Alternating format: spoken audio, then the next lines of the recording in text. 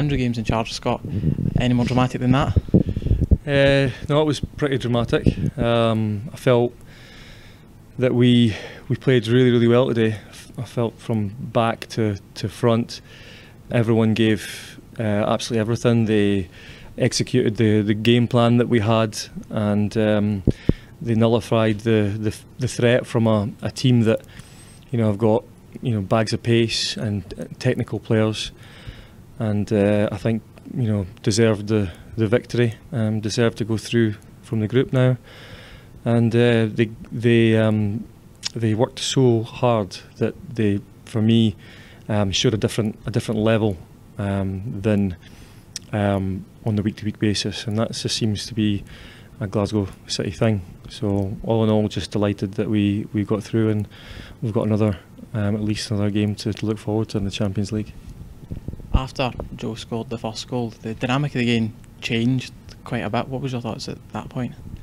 Well, I think we were so focused on scoring, keeping their threat to a minimum, and we were doing that obviously, and we scored. And then at that stage, you then, as a football player, you realise one more goal and we can go through. But at the same time, it sort of can affect your focus. And as a group, I felt that for the next 10-15 minutes, we kind of had to try and steady ourselves again and play our way back into the game. And at half time, we just talked about the things that we'd spoken about before the game, to go back out and to try and put that in place. The only issue is that it's a big pitch and you're getting tired, and as a group, we knew we couldn't be stretched as a team. But the more tired you get, the more that happens in the game. But the amount of effort that they put in to get that second goal, and to get it at such a great time was fantastic for them. Looking forward then to the next round, any hopes? To go through would be nice. A kind draw would be nice. Everyone wants that in these situations. But to be honest, we've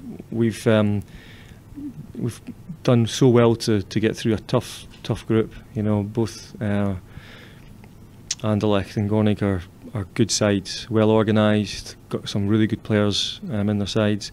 So we've done that part. We'll take whoever, obviously, but it would be nice to go in against a side that we feel that we've got the ability to go in and beat. And you just never know. So all the girls are now delighted. They'll relax a little bit for a day or two, and then we'll get back into league business on Sunday.